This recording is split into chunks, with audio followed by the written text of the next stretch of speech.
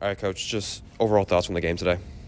Had a lot of trouble scoring. I thought was pleased with our effort. I thought we had a lot of toughness, a lot of resilience. You know, we fought real hard, but boy, we got to be able to put the ball in the basket a little bit better and stick to a defensive game plan a little bit better.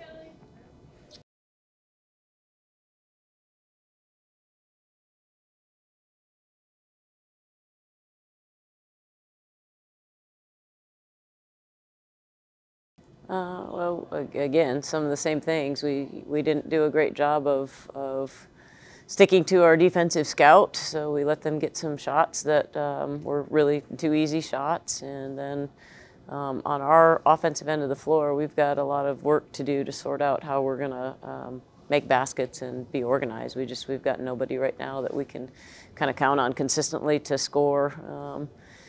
And you know, we got a lot of potential. We just got to figure out how to get it out of these guys.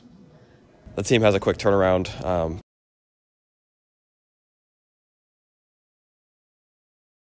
Well, we're going to be fatigued, so it'll be a good test of our again of our toughness and our resilience. It's, you know, kind of like the WCC tournament. You've got to be ready to play back-to-back games. So, in that sense, it's a good test for us. But boy, we've really got some work to do, trying to come out and find ways to make some baskets against Yale.